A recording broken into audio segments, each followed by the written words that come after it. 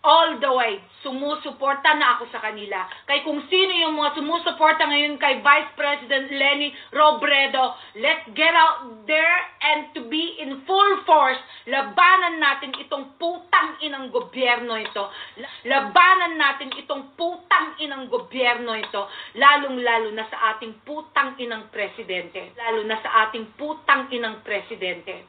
Before I have apologized. I have asked for an apology because nagmura ako. Pero right now, binabawi ko na yung apology na yun because I don't see anything that is really making sense right now na talagang ibinibigay niyang parusa sa amin.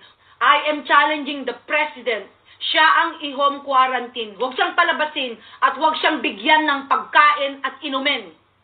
Tingnan natin kung ano ngayon ang magiging kahihinatnan niya. Kung hindi siya mismo mabulok o baka mamaya, ilang araw pa lang, hindi na siya mabubuhay pag walang pagkain na supply. Katulad yung ginagawa niya sa mga taong katulad namin. Yun lang. Iparating nyo yan sa presidente. Binabawi ko yung apology ko before. Right now, kung ano yung mura na talagang isinuntok ko sa kanya noon, 100 times ngayon because right now I am doing this for the people. Solusyon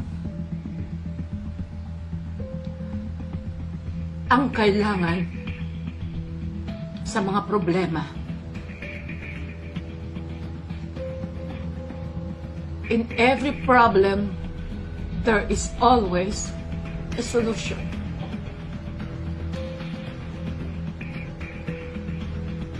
Bakit nabigyan kayo ng trabaho kung hindi ninyo gampanan ng tama? At bakit pa kayo binoto ng mga tao kung mismong kayo mismo ang dahilan kung bakit sila magugutom? It is the cause and effect.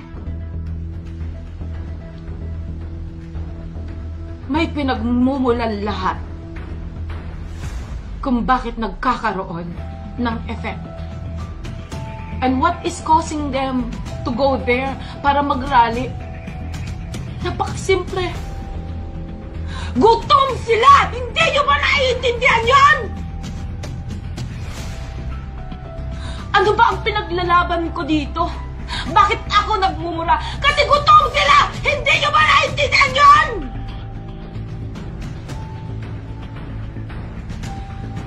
Bakit kinakailangan pa iris nila yung buhay nila na hindi na baling papatayin sila o kay kung ano-ano man ang mapunta na sila dahil gutom sila! Hindi nyo ba naiintindihan yan?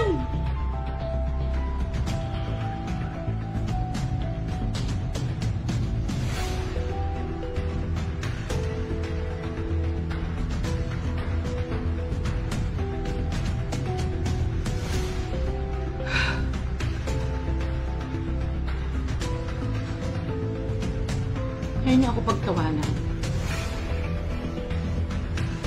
Ngayon niya sasabihin ako ay baliw. Ngayon niya pakita talaga na kahit papaano, pag ginawa ninyo ang sinasabi ng isang baliw, yun mismo ang makakapag-save sa buhay ng mga Pilipino.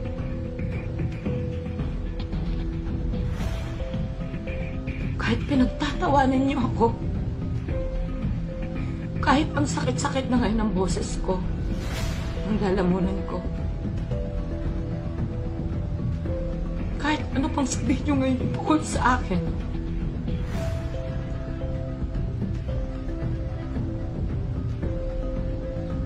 I don't give a fucking shit anymore.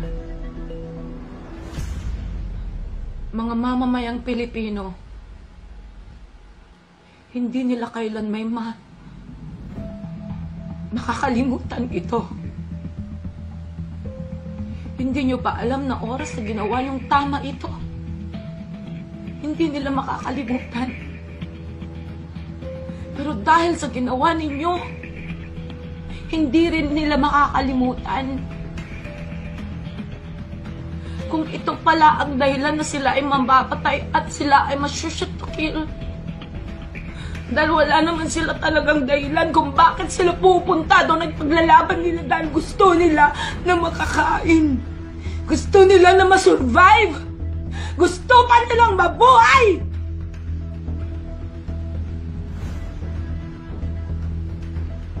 Pagkatapos putang ina, ang bilis nga nilang mag-responde sa akin. Bakit hindi nila talaga kayang ibilis din ang pag-responde sa mga taong nangangailangan na ngayon ng pagkain?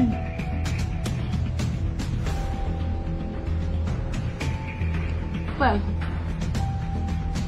sa bagay nga naman, napakadali lang naman ang copy and paste lang naman eh.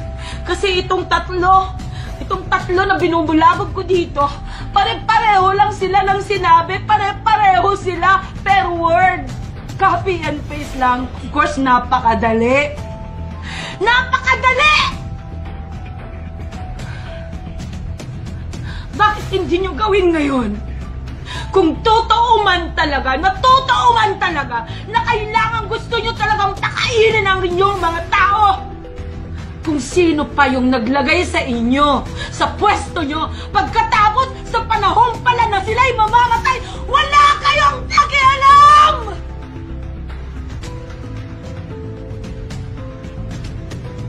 At kahit pala sila'y mababaril na, wala pala kayong pakialam.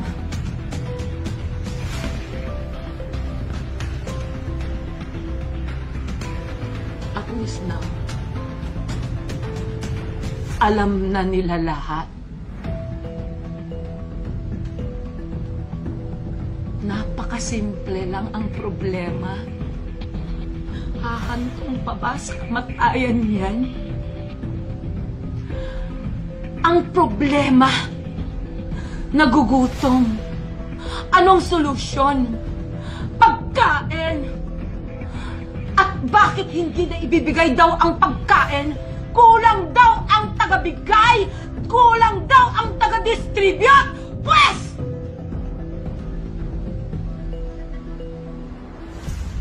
Kung kailangan ninyo ang volunteer, ngayon din, ilang milyon ang tao sa buong Pilipinas na pwedeng mag-volunteer kung talagang yun nga talaga ang dahilan kung bakit hindi nakakarating sa kanilang mga sikmura ang kanilang pagkain.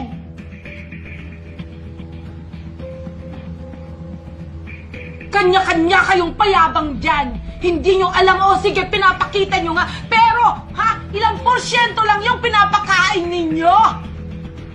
Mas marami ang nagugutom at hindi nabigyan. Putang ina! Ngayon kayo magyabang! Go out there! Magbalot na kayo! Ibigay nyo na itong araw na to!